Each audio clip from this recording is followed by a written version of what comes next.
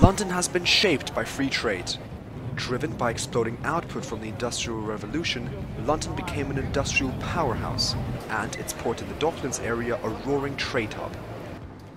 Adam Smith was the first to advocate for free markets and free trade because of his belief that it results in extra unintentional benefits through a mechanism he refers to as the invisible hand.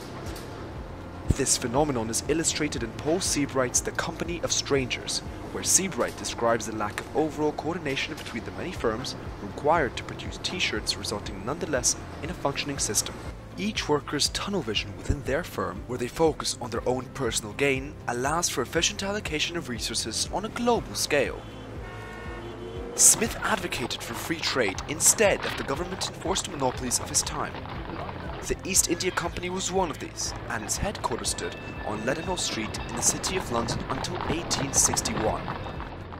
At the time, the government believed it needed to intervene and artificially maintain a trade surplus in order to achieve growth. Smith opposed this mercantilism.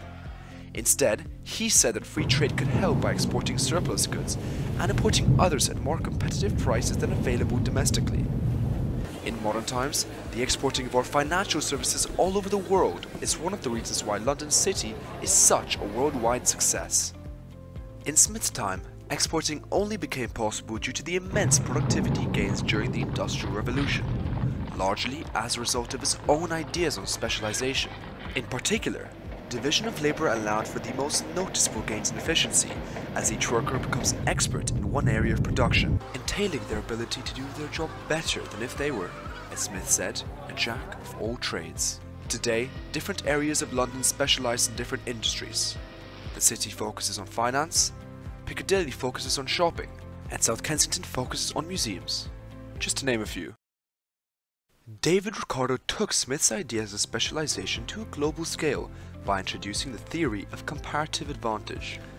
This is the idea that some countries produce goods at a lower opportunity cost to others, and by using this, global trade can easily be boosted. Ricardo lived in London and was heavily involved in the Political Economy Club, which met to discuss principles of political economy and still meets today at Brooks Club here in London.